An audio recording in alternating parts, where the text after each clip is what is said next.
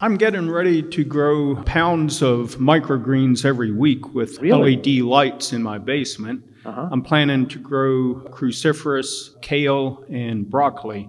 Wow. Can they be substituted for the microgreens? Kale and broccoli, can they be substituted for cruciferous greens? It's not the right way to look at it. Yes, let me say first of all, microgreens are super healthy and super great to add to the diet, and I go and I use them and grow them too. But they don't give you enough substance, volume, teeth action, space. You need more food than that.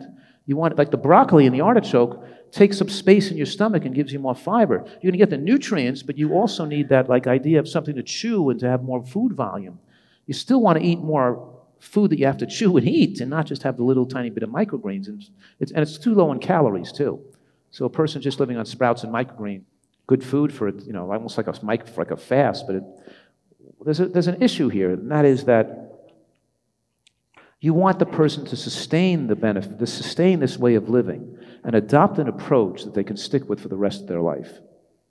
And if we start to feed them a diet, if they go away to a health retreat, or they start eating just sprouts and microgreens, which are really super healthy for you, there's no way they're going to be able to sustain that.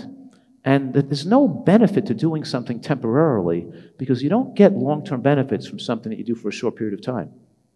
So the question is, so it's a great addition to the overall diet, but we still want to go after variety, have substance, use our teeth, chew, occupy space in our stomach, have something that can be sustainable. But I'm really excited you're growing microgreens. Great. Thank you. Still want to eat broccoli, though.